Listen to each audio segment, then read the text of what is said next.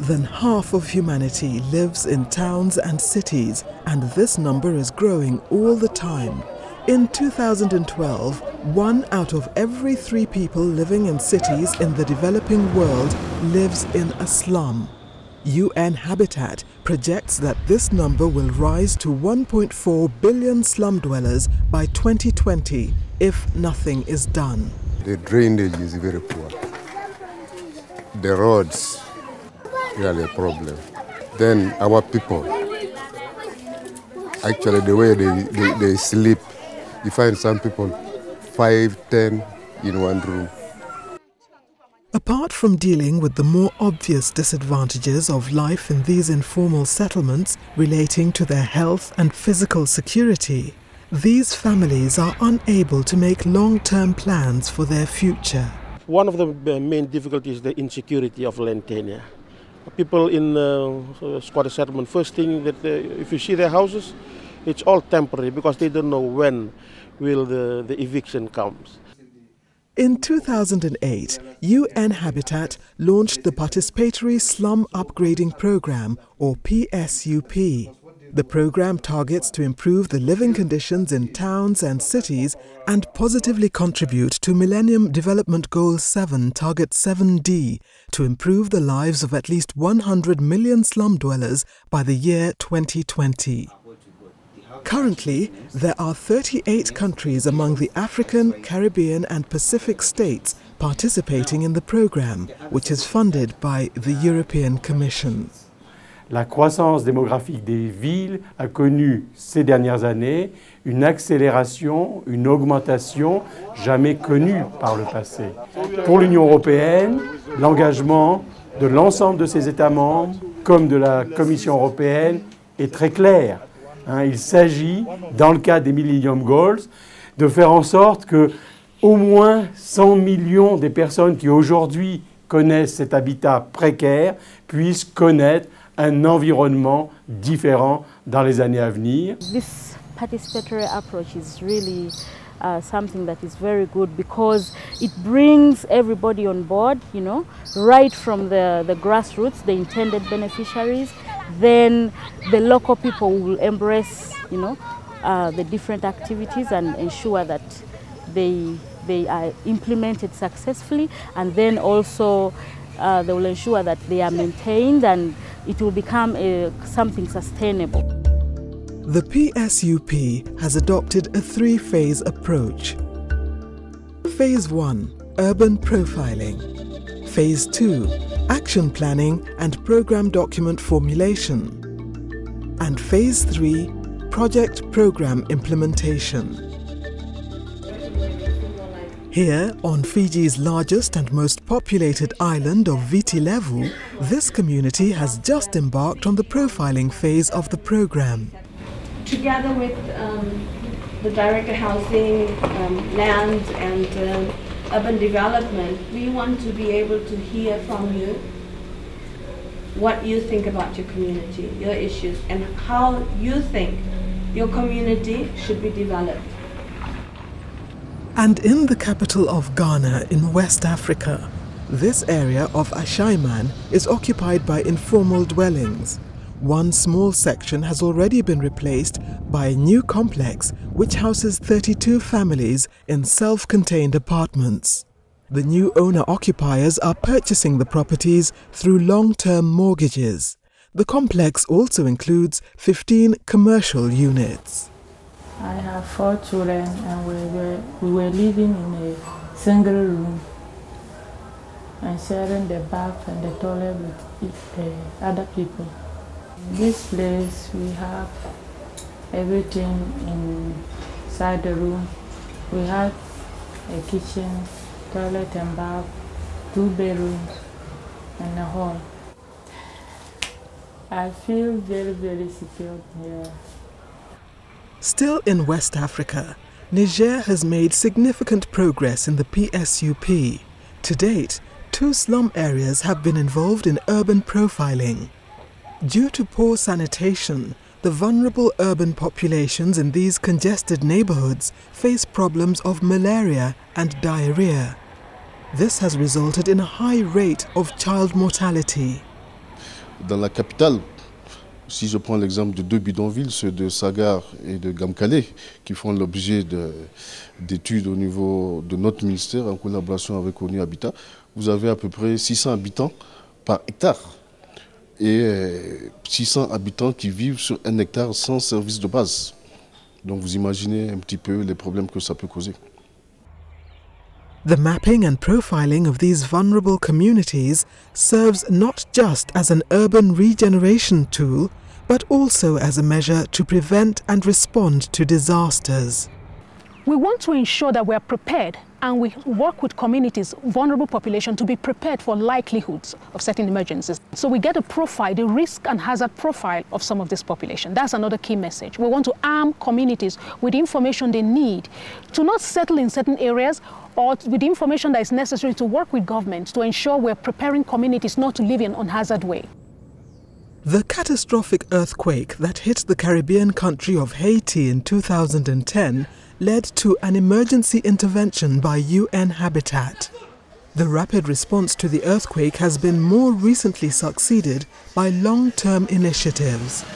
UN Habitat's Participatory Slum Upgrading Programme is working in Haiti to help address the slum situation. Although it is still early days, a number of reconstruction and upgrading activities have been started under the UN Habitat. These include the construction of a community resource center,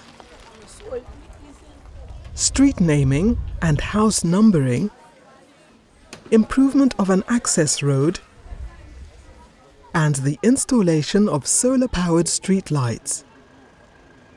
But despite these positive steps towards reducing the world's informal settlements and setting vulnerable urban communities on the road to development, there have been some challenges. A lot of them are very suspicious of plans. Either they think that the plan, when executed, will deny them of their shelter, or it's going to be managed by people other than themselves, and they will have to pay very heavily for this new facility. We have had some challenges in some of our local councils. You find that the leaders themselves, either because they have not been able to get political mileage out of the proposed interventions, some of them have had a tendency of misguiding the public. UN Habitat, through its Participatory Slum Upgrading Programme, faces these challenges head-on as it makes steady progress towards tackling urban development issues at regional, national and local level. I would like to thank the UN Habitat for giving us the opportunity to carry out that survey, and it has helped me to learn new things, especially in approaching these squatter settlements, and especially the data we collected. It helped us a lot in determining priority project areas. As these pilot projects begin to roll out, the best examples will be replicated and scaled up to bring rapidly growing cities in African, Caribbean and Pacific countries closer to the ultimate goal of halving the number of slum dwellers by 2020.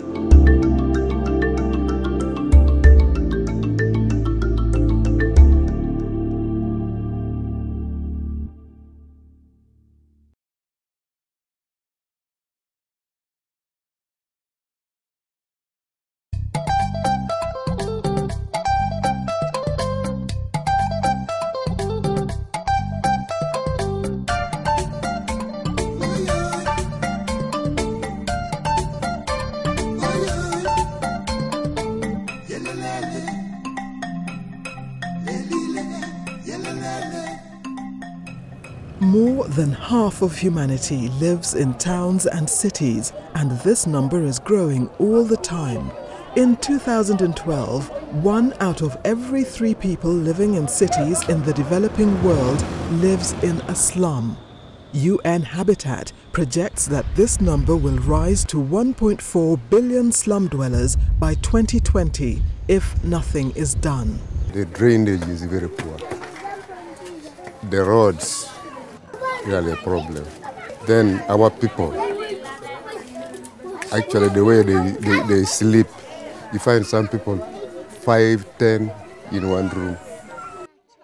Apart from dealing with the more obvious disadvantages of life in these informal settlements relating to their health and physical security, these families are unable to make long-term plans for their future. One of the main difficulties is the insecurity of land tenure. People in squatter settlement, first thing that if you see their houses, it's all temporary because they don't know when will the eviction comes. In 2008, UN Habitat launched the Participatory Slum Upgrading Programme, or PSUP.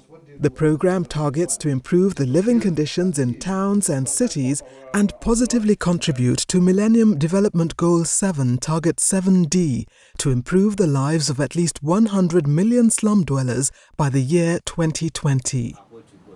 Currently, there are 38 countries among the African, Caribbean and Pacific states participating in the program, which is funded by the European Commission. La croissance démographique des villes a connu ces dernières années une accélération, une augmentation jamais connue par le passé. Pour l'Union européenne, l'engagement de l'ensemble de ses États membres comme de la Commission européenne est très clair. Il s'agit, dans le cadre des Millennium Goals, de faire en sorte que au moins 100 millions des personnes qui aujourd'hui connaissent cet habitat précaire puissent connaître un environnement différent dans les années à venir. This participatory approach is really something that is very good because it brings everybody on board, you know, right from the grassroots, the intended beneficiaries. Then the local people will embrace, you know, the different activities and ensure that they are implemented successfully, and then also they will ensure that they are maintained and it will become something sustainable. The PSUP has adopted a 3-phase approach. Phase 1, urban profiling. Phase 2, action planning and program document formulation. And Phase 3, project program implementation. Here, on Fiji's largest and most populated island of Viti Levu, this community has just embarked on the profiling phase of the program. Together with the Director Housing, Land and Urban Development, we want to be able to hear from you what you think about your community, your issues, and how you think your community should be developed. And in the capital of Ghana in West Africa, this area of Ashaiman is occupied by informal dwellings. One small section has already been replaced by a new complex which houses 32 families in self-contained apartments. The new owner-occupiers are purchasing the properties through long-term mortgages. The complex also includes 15 commercial units. I have 4 children and we were living in a single room and sharing the bath and the toilet with other people. In this place we have everything inside the room. We have a kitchen, toilet and bath, 2 bedrooms and a hall. I feel very, very secure here. Still in West Africa, Niger has made significant progress in the PSUP. To date, 2 slum areas have been involved in urban profiling. Due to poor sanitation, the vulnerable urban populations in these congested neighborhoods face problems of malaria and diarrhea. This has resulted in a high rate of child mortality. Dans la capitale, si je prends l'exemple de 2 bidonvilles, ceux de Sagar et de Gamkale, qui font l'objet d'études au niveau de notre ministère en collaboration avec ONU Habitat, vous avez à peu près 600 habitants par hectare et 600 habitants qui vivent sur 1 hectare sans service de base. Donc vous imaginez un petit peu les problèmes que ça peut causer. The mapping and profiling of these vulnerable communities serves not just as an urban regeneration tool, but also as a measure to prevent and respond to disasters. We want to ensure that we are prepared and we work with communities, vulnerable population, to be prepared for likelihoods of certain emergencies. So we get a profile, the risk and hazard profile of some of this population. That's another key message. We want to arm communities with the information they need to not settle in certain areas, or with the information that is necessary to work with governments to ensure we're preparing communities not to live in an unhazard way. The catastrophic earthquake that hit the Caribbean country of Haiti in 2010 led to an emergency intervention by UN Habitat. The rapid response to the earthquake has been more recently succeeded by long-term initiatives. UN Habitat's Participatory Slum Upgrading Programme is working in Haiti to help address the slum situation. Although it is still early days, a number of reconstruction and upgrading activities have been started under the UN Habitat. These include the construction of a community resource center, street naming and house numbering, improvement of an access road, and the installation of solar-powered street lights. But despite these positive steps towards reducing the world's informal settlements and setting vulnerable urban communities on the road to development, there have been some challenges. A lot of them are very suspicious of plans. Either they think that the plan, when executed, will deny them of their shelter, or it's going to be managed by people other than themselves, and they will have to pay very heavily for this new facility. We have had some challenges in some of our local councils. You find that the leaders themselves, either because they have not been able to get political mileage out of the proposed interventions, some of them have had a tendency of misguiding the public.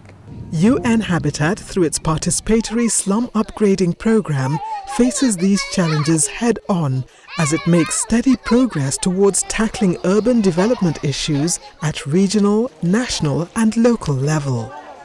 I would like to thank the UN Habitat for giving us the opportunity to carry out that survey, and it has helped me to learn new things, especially in approaching these squatter settlements, and especially the data we collected. It helped us a lot in determining priority project areas.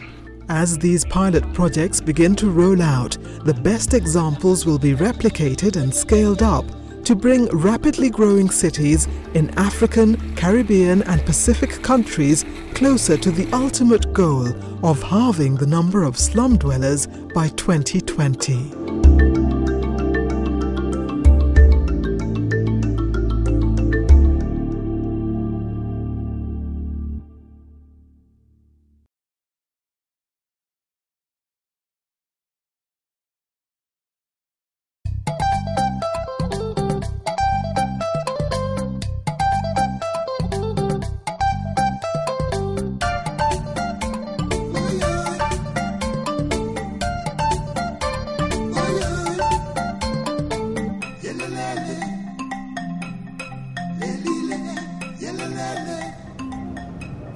More than half of humanity lives in towns and cities, and this number is growing all the time. In 2012, 1 out of every 3 people living in cities in the developing world lives in a slum. UN Habitat projects that this number will rise to 1.4 billion slum dwellers by 2020 if nothing is done. People who stay here are poor, they can't afford to buy their own houses, and so we're all squashed in this small area, this small community. Yeah, most of the houses are crowded. Like mine, I got 10 family members in my house of only 2 bedrooms. Fiji is an island nation in the South Pacific Ocean. Urban growth in the country has accelerated over the past few years, and towns have been developing beyond the control and authority of the government and urban planners. There are about over 239 squatter settlements throughout Fiji, and the population, it constitutes about 15% of the national population. So that's a huge amount that is concentrated along the Sugonosori corridor. So basically, there is a need. In 2008, UN Habitat launched the Participatory Slum Upgrading Programme, or PSUP. The programme targets to improve the living conditions in towns and cities and positively contribute to Millennium Development Goal 7, Target 7D, to improve the lives of at least 100 million slum dwellers by the year 2020. Currently, there are 38 countries among the African, Caribbean and Pacific states participating in the programme, which is funded by the European Commission. The aim of the program is to address slums in a more strategic way, addressing systemic issues so as to achieve scale and also to achieve impact on the ground and changing people's lives.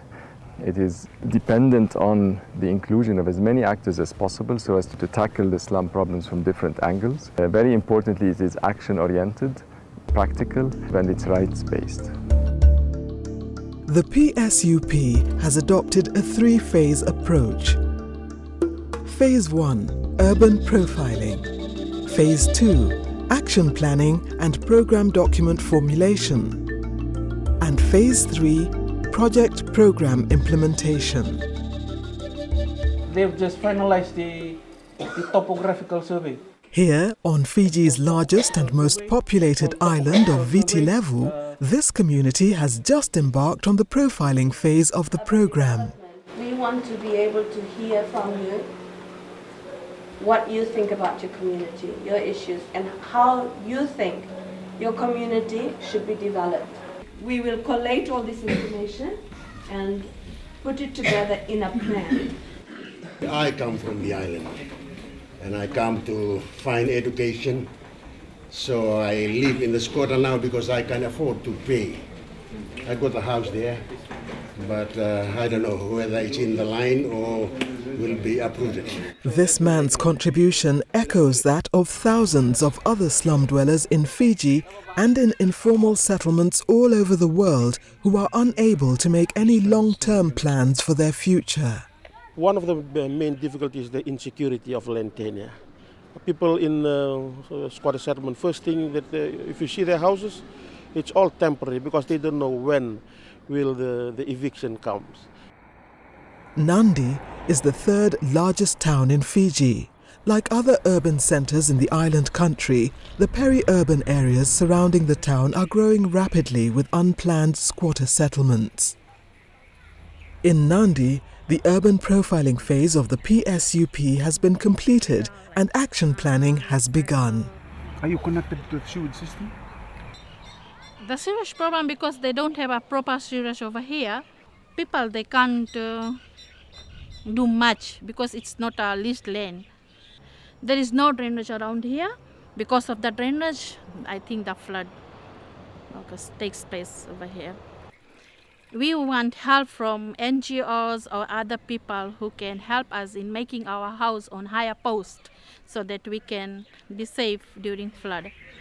Council also is looking forward into extending its boundaries in the future to include these settlements.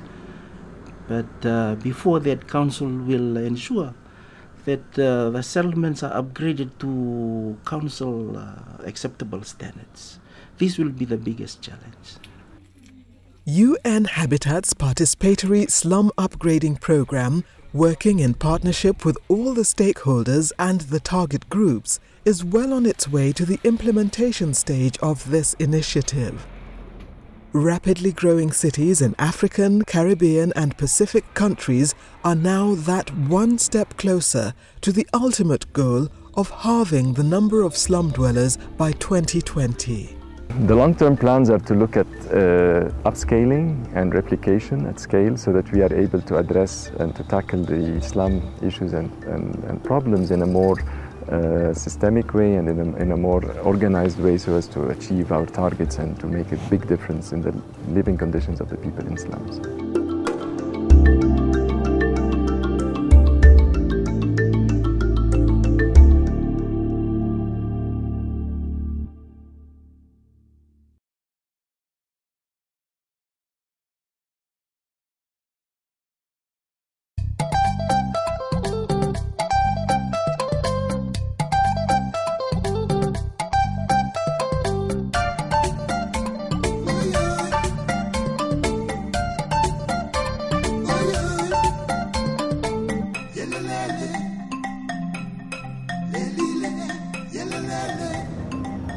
More than half of humanity lives in towns and cities, and this number is growing all the time. In 2012, 1 out of every 3 people living in cities in the developing world lives in a slum. UN Habitat projects that this number will rise to 1.4 billion slum dwellers by 2020 if nothing is done. The major problem we have here is poverty.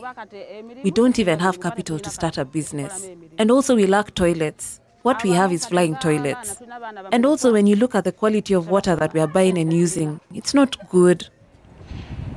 Uganda, a landlocked country in East Africa, has a population of about 35 million people. Although Uganda's level of urbanization is low at around 13% of the total population, the annual urbanization rate of 5.2% is high. There is no corresponding development of basic infrastructure, housing or social amenities. This has led to overcrowding, traffic congestion, substandard housing, poor sanitation and the growth of informal settlements. We are experiencing a very fast rate of urbanization as a country. Some of the demands of the people who move to urban areas include things like decent shelter, decent housing, things like modern basic infrastructure in the form of roads, in the form of sewage and sanitation arrangements, in the form of power supply, and in the form of social infrastructure. In 2008, UN Habitat launched the Participatory Slum Upgrading Programme, or PSUP. The program targets to improve the living conditions in towns and cities and positively contribute to Millennium Development Goals 7, Target 7D, to improve the lives of at least 100 million slum dwellers by the year 2020. Currently, there are 38 countries among the African, Caribbean and Pacific states participating in the program, which is funded by the European Commission. The aim of the program is to address slums in a more strategic way, addressing systemic issues so as to achieve scale and also to achieve impact on the ground and changing people's lives. It is dependent on the inclusion of as many actors as possible so as to tackle the slum problems from different angles.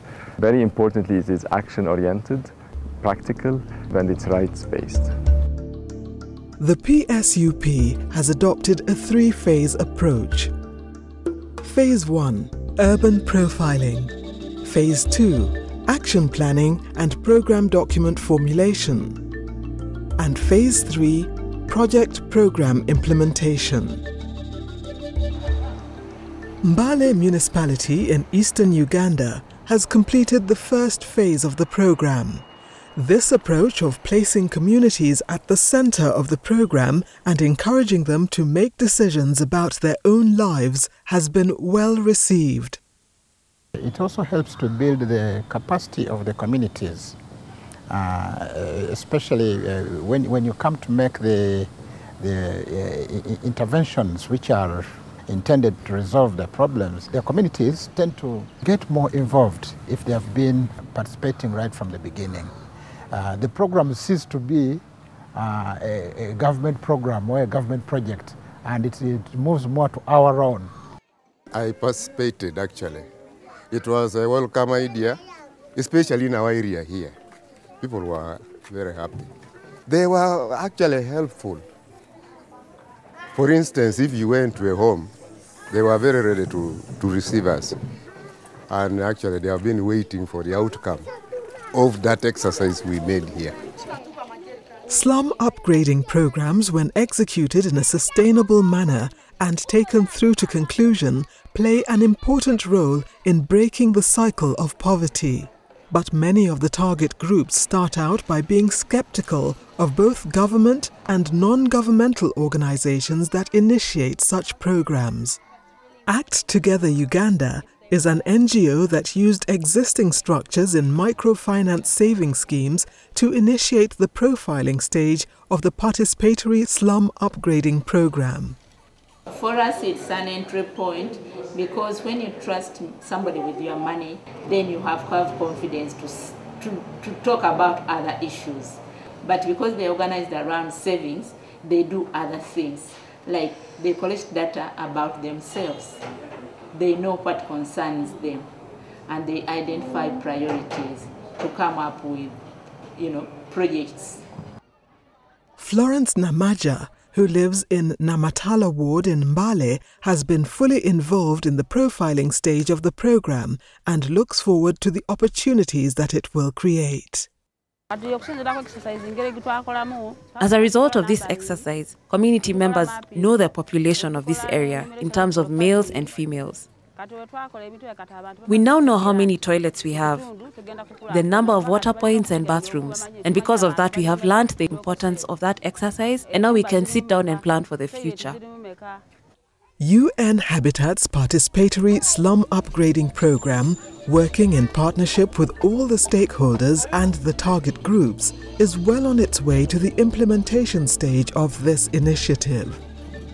Rapidly growing cities in African, Caribbean and Pacific countries are now that one step closer to the ultimate goal of halving the number of slum dwellers by 2020.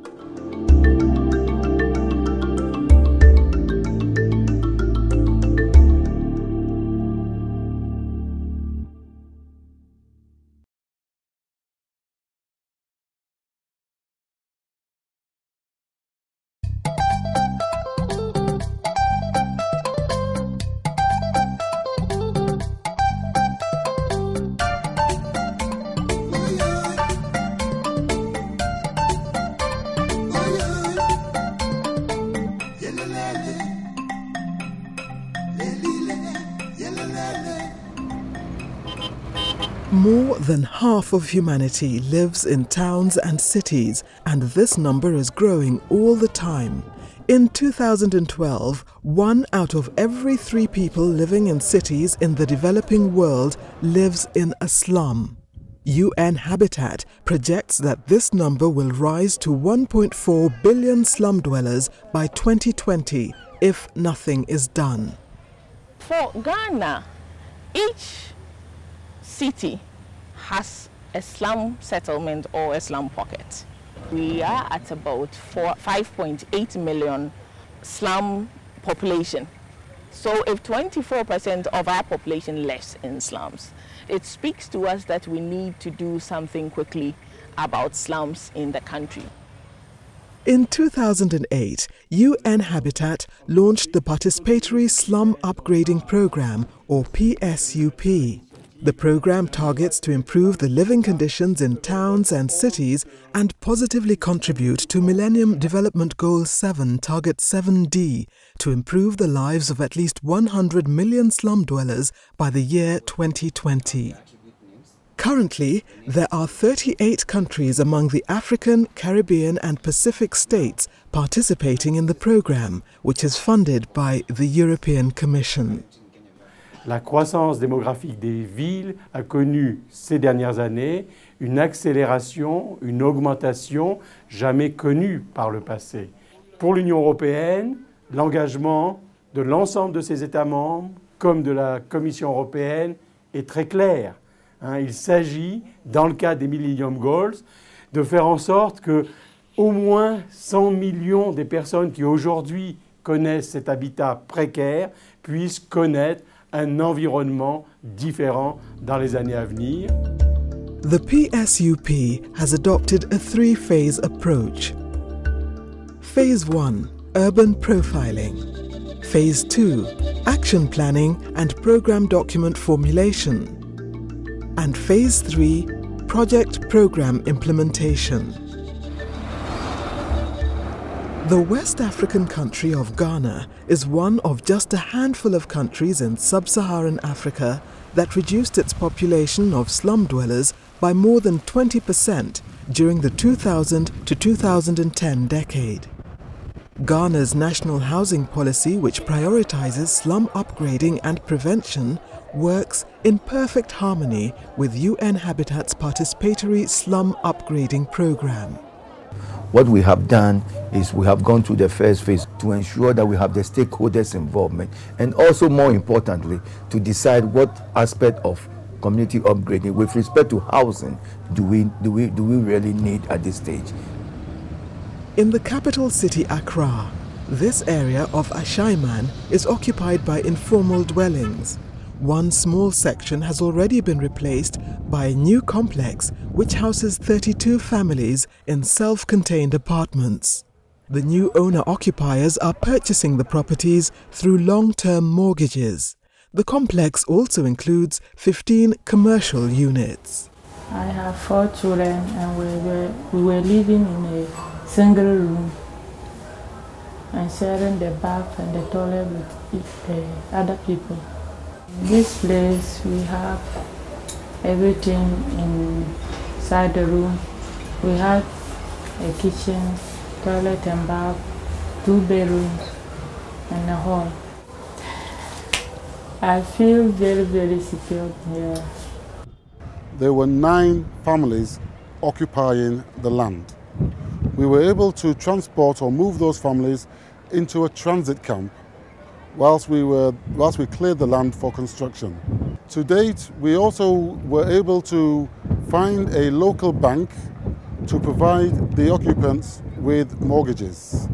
The local bank provides them with a mortgage for a term of 10 years, but the mortgage is guaranteed by the TAMSAF, by the fund, for a period of 7 years.